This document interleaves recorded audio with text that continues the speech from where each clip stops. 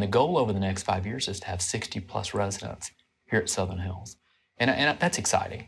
You know, teaching the physicians of the future and reinvesting back into the community that we serve in is kind of what we should all be doing.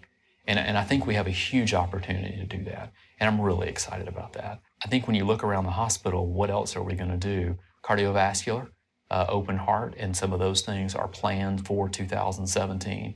NICU level 3 is planned for 2017, and opening an inpatient rehab. So when you look at those and you look out the next 36 months, man, the future's bright at Southern Hills. When we look at 2020, you know, where would we like to be? Where you can really see something really exciting. Multiple freestanding emergency rooms. Let's say it's 3. Open heart program. A freestanding psych hospital serving the psychiatric population of Las Vegas. A graduate medical education program that's got 60 plus residents. You know, what does that mean to our towers? And do we have to add beds? I think the answer is yes, and we need to start planning now. What does that look like? I don't know exactly. And I think over the next a year, we're going to have to start planning for some of those growth. And, you know, it's exciting. It's great to be at Southern Hills.